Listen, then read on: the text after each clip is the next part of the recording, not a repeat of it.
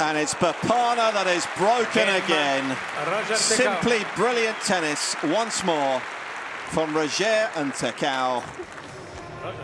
It's all about disguise as well, having hit a good acute angle earlier on with power. Papana and Rojer just not ready for this one. Yeah, you can just sort of sense Papana not quite sure what part of the court he's covering. He doesn't know whether to come back, go sideways, take the middle. See that little bit of indecision. What a great shot there off the back foot. You can see just getting good height on the lob. World-class tennis all week so far.